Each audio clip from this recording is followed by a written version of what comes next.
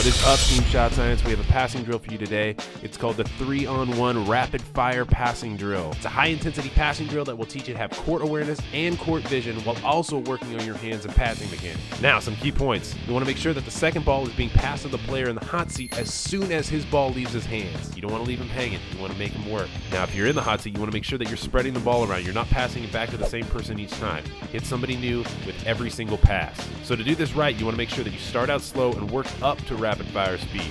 You don't want to just jump the gun here.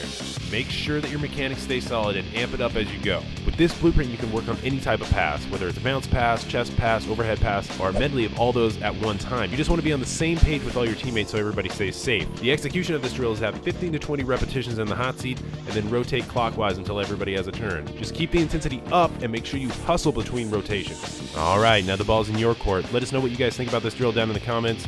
Let us know if you want to see more drills like this in the future. Make sure you like, share this video, and tag a couple people that you want to work on this drill with. And you can click right here for more of our drill videos. Alright guys, thanks so much for watching. We'll see you next time.